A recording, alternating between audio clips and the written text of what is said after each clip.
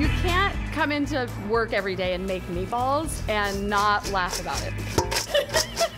It's hilarious, and I think it's the best thing I've ever done. Some might argue the best thing Carrie Stalder's ever done is popularize the bacon-wrapped meatballs. Come on, baby, let's do it. Showcased on A&E's Best in Chow. Wrap them balls in bacon. Yeah. The entire day was laughing and making jokes. It was pretty funny. Now she's showing us how to make them. So the first thing that we do is we make a panade, which is actually mixing milk into breadcrumbs. And then we move that into the sausage and beef mixture. Here's where the real work begins.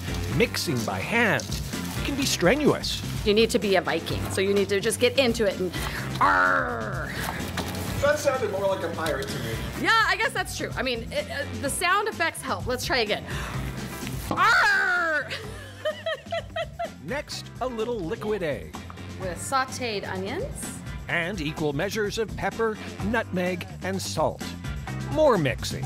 It's just about time to scoop and roll. We're also manic, so we like to be really fast, and this gets it done the fastest.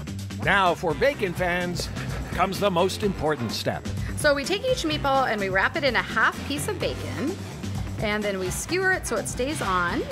After 16 minutes at 350 degrees, the bacon-wrapped meatballs come out of the oven. But they're not quite done until the bacon is cooked fully. Carrie has a deep fryer, but you could just use a pan with oil. The bacon also needs to be really crispy and perfect. All ready for the big game. So if you've ever had a Super Bowl party, you probably have served meatballs. Why not serve a Swedish meatball, and why not wrap it in bacon?